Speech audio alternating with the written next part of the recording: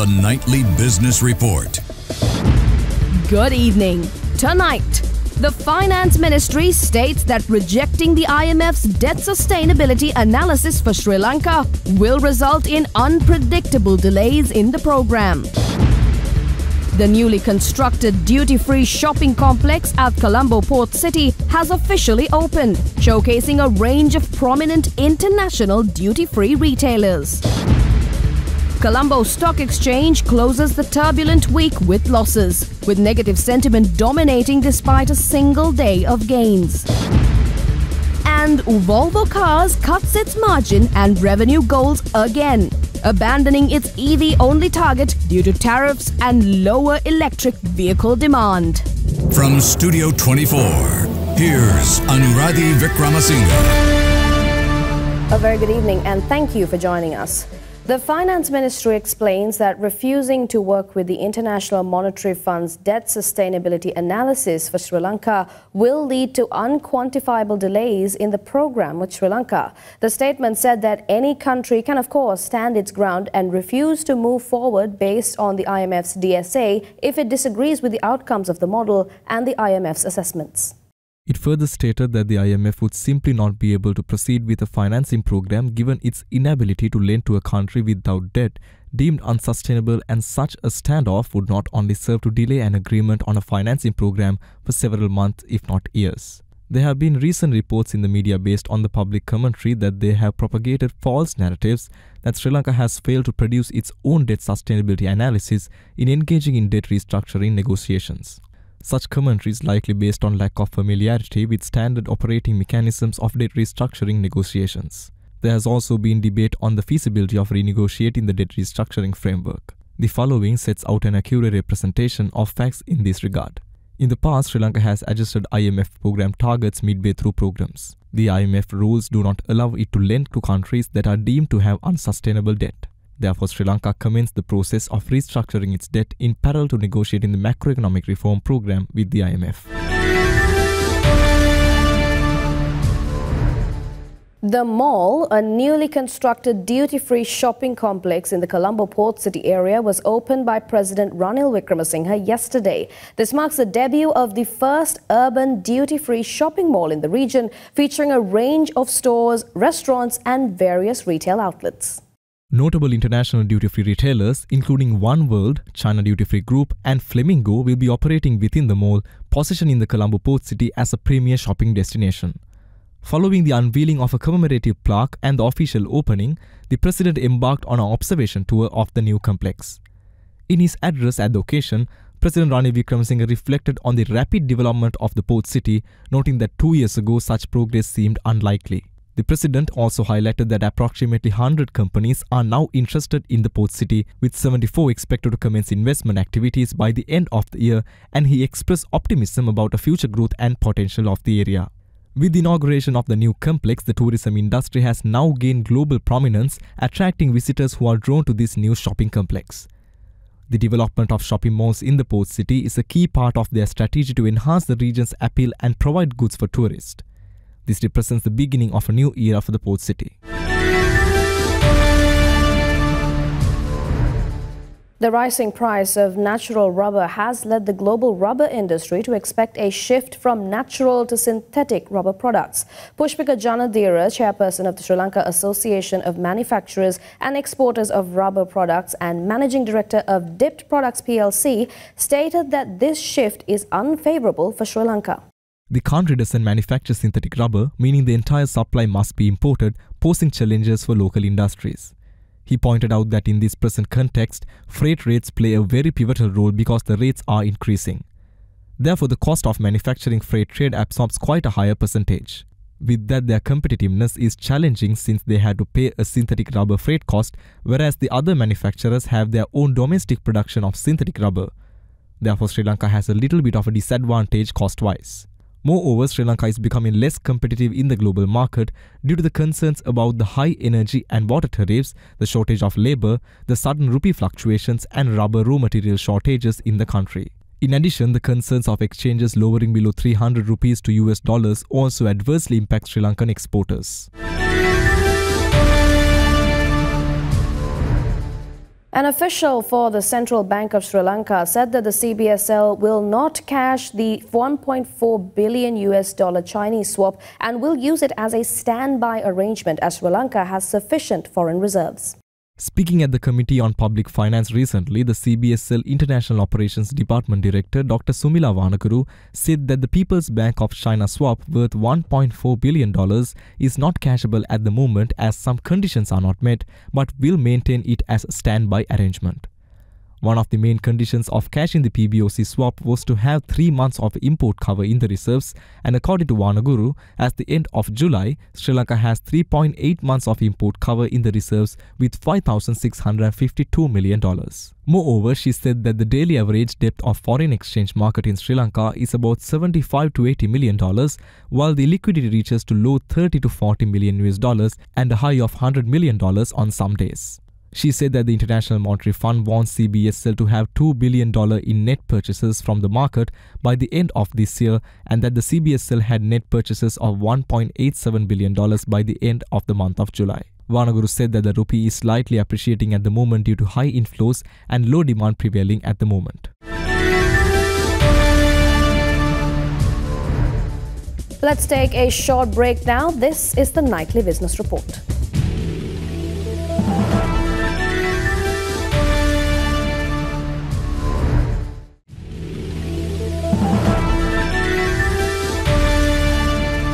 Welcome back to the Nightly Business Report. The negative sentiment prevails for the second day after the Colombo stock market struck back last Wednesday with gains but was not able to maintain the momentum. The week ended on a downturn with both indices closing in the red. For a summary of the week's final market performance, we turn to Netmi Fernando from First Capital Holdings. The Colombo Stock Exchange experienced another day of losses as the ASPI closed on the red, recording at 10,776, losing 25 points due to the continued uncertainty on the political landscape in the country. Furthermore, towards the latter part of the day, the market experienced selling pressure, further justifying the negative sentiment. Selected banking sector counters and blue chip companies dragged the index down, mainly Commercial Bank, Hatter National Bank, Haley's PLC and John Kew's Holdings PLC. Turnover was recorded low at LKR 449.5 million, 42.4% lower than the monthly average of 781 million. Retail and high net worth participation remained relatively low during the day. Capital goods sector contributed 24%, whilst banking and food, beverage and tobacco sectors jointly contributed 37% of the overall turnover. Thank you.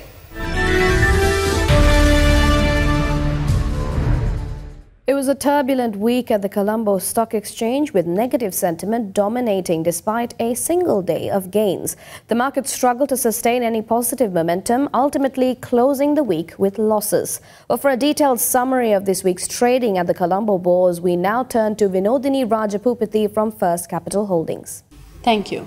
The Colombo Stock Exchange commenced the week on a bearish note with the ASPI plunging to a 6-month low, shedding 150 points. This downturn was driven by lingering political uncertainties and heightened market selling pressure.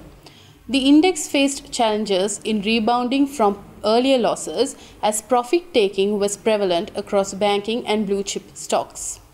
The banking sector, particularly key players including Commercial Bank, Sampath Bank and HNB, notably contributed to the downward pressure on the index. Early in the week, retail investors remained active, while renewed interest from high net worth individuals midweek provided temporary relief, halting a 12-day losing streak. However, this rebound proved short-lived as the market was unable to maintain momentum, closing the week on a downward trajectory. The ASPI closed the week at 10,776, registering a 0.9% decline compared to the previous week's close of 10,869. Moreover, the average daily market turnover surged by 44% to approximately 1 billion rupees, largely driven by high net worth investors capitalizing on bargain buying opportunities. Key sectors contributing to this increased activity included capital goods, banking, and food, beverage, and tobacco. Furthermore, foreign investors maintained a net buying position throughout the week, resulting in a net inflow of 3.5 million rupees.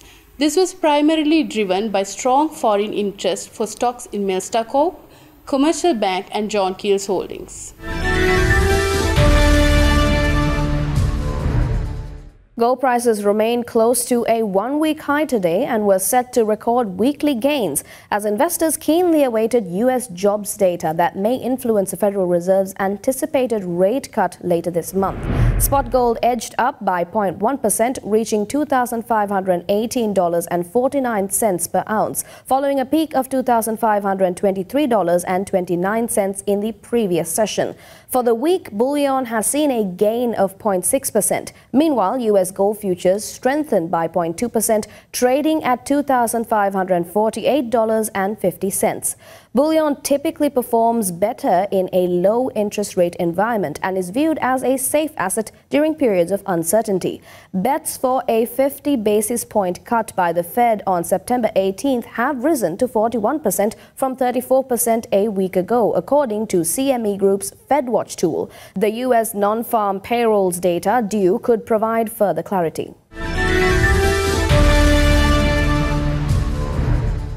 Oil prices inched higher during Asian trading today as investors tread carefully ahead of key U.S. employment data. They balance the impact of a significant drawdown in U.S. crude inventories against the OPEC Plus producers' decision to delay planned production hikes. Brent crude futures increased by 13 cents to $72.82, while U.S. West Texas Intermediate crude futures rose by 12 cents or 0.17% to $69.27. Earlier in August, oil prices had fallen by over $1, with Brent crude settling at a 7-month low amid fears of a U.S. recession that triggered a global market sell-off. Prices later recovered as concerns over escalating conflict in the Middle East emerged. Brent crude hit a 1-year low as demand concerns outweighed a U.S. inventory drawdown and OPEC Plus output delays. The Sri Lankan rupee remains steady against the US dollar at commercial banks in Sri Lanka today compared to yesterday. According to Commercial Bank, the buying rate decreased to 292 rupees and 20 cents, while the selling rate also decreased to 302 rupees and 50 cents. Well, now we'll take a look at the exchange rates of the rupee against other global currencies.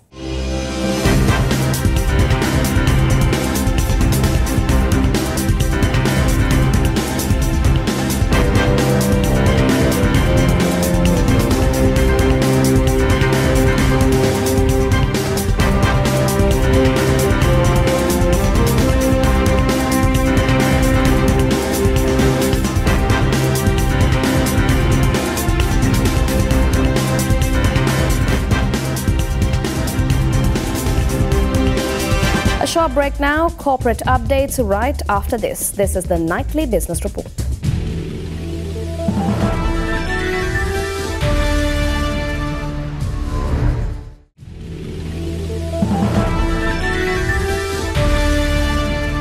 Welcome back to the Nightly Business Report. Sri Lanka's Commercial Bank of Ceylon PLC said that all procedures related to the liquidation of its subsidiary Comex Sri Lanka SRL in Italy have been completed. The bank announced the voluntary liquidation of Comex Sri Lanka, a wholly owned subsidiary located in Rome, in August of 2022. The bank said in a stock exchange filing that all procedures related to the voluntary liquidation of the said Comex Sri Lanka SRL have now been completed, and said Comex Sri Lanka SRL has been removed from the Chamber of Commerce, Craft, Industry and Agriculture of Rome, which acts as the registrar of companies in Italy. The duly appointed liquidator of the said Comex Sri Lanka SRL have confirmed that all liquidation formalities have been completed. Comex inaugurated its money transfer operation in Italy in the year of 2016 following the grant of a money transfer license from the Bank of Italy. It led to many Sri Lankans who had previously used informal channels to remit money to Sri Lanka using the bank's e-exchange remittance service instead, and prompted the bank's decision to incorporate its own subsidiary for money transfer services. At the time, the bank planned to open branches in other Italian cities with high potential for money transfer services to Sri Lanka. Italy is one of the biggest markets for Sri Lankan migrants. Celebrating over 20 years of empowering Sri Lanka's youth, edX kicked off its Mid-Year Expo today at the Bandaranaike Memorial International Conference Hall in Colombo. Building on the success of the main edX Expo held earlier this year, the Mid-Year Expo continues to offer a wealth of opportunities for aspiring students and job seekers. The expo will be open to the public from today until the 8th of September, which is coming Sunday, and there will be no entrance fee charged. This year's event will feature over 150 educational stalls and 25 job fair stalls, including prominent tertiary education, vocational training and skills development institutes, along with leading corporate entities. Attendees will have the access to a diverse range of options in higher education, training, employment and entrepreneurship. The expo will showcase a variety of higher education institutions, both local and international, with the representation from countries like Australia, Japan, Canada, Malaysia and Germany. edX Chairman Mahinda Galagedara emphasized that the edX Mid-Year Expo is an ideal opportunity for the youth who have just completed their London O-levels and A-levels, and they encourage those in higher education sector to maximize on this platform. As usual, the Mid-Year Expo will also host a job fair with top Sri Lankan companies offering on-site interviews and immediate recruitment opportunities. edX Careers will provide psychometric testing to help students and job seekers of all ages finding their ideal career paths. Meanwhile, Mogo Media Academy is pleased to announce its role as a platinum sponsor at the edX Mid-Year Expo 2024. They invite visitors to visit their stall for a unique opportunity to engage with industry experts and academic professionals. As a part of their participation, Mogo Media Academy is offering an exclusive promotion where the registration fee of 50,000 rupees will be completely waived off for those who take advantage of this offer at the expo. The Academy provides specialized one-year diploma programs in VFX, animation, game development, texturing and modeling and concept art. They encourage visitors to explore these programs and discover the exciting career possibilities within the media industry. The grand finale of the 2024 edition of the Spark Skilled Youth Entrepreneurship Competition was celebrated yesterday. This national platform for Sri Lanka's next generation of entrepreneurs empowered 5 finalists from both the school and open categories to showcase their innovative business ideas. The event culminated in the crowning of this year's winners. The annual Spark Skilled Youth Entrepreneurship Competition is organized by the Ceylon Chamber of Commerce with the support from the International Labour Organization, South Asia Leadership in Entrepreneurship Project and funded by the US Department of State. During the competition's first round, 100 contestants were selected from a diverse pool of applicants across 2 categories. The selected participants navigated a rigorous skill development process including virtual training, residential boot camp, one-on-one mentoring and business pitching sessions. The business pitches by the top 6 finalists were a highlight of the event, with each contestant introducing their ideas to a panel of judges. The judges then announced the winners, awarding trophies and certificates to the winners and the runners-up. This year's diverse range of entries from tech solutions to eco-friendly products showcases the boundless creativity and potential for our youth. In addition to the main entrepreneurship competition, for the first time, Spark 2024 also recognized young journalism talents with awards for Spark Young Entrepreneurship Journalist and Spark Young Entrepreneurial Journalist. Nine Wells Hospital has further strengthened its commitment to serving the nation by renewing its Memorandum of Understanding with the National Insurance Trust Fund. This agreement, which was signed recently, enhances the existing partnership aimed at improving access to quality healthcare for government employees covered under the Agrahara Insurance Scheme. The renewed MOU outlines collaborative efforts to streamline service delivery, promote preventative care, and introduce special discounts on various healthcare services, including maternity admissions, pediatric surgeries, gynecology and other surgeries, fertility treatments, laboratory and radiology services. Let's take a short commercial break. Global updates coming on the other side. This is the Nightly Business Report.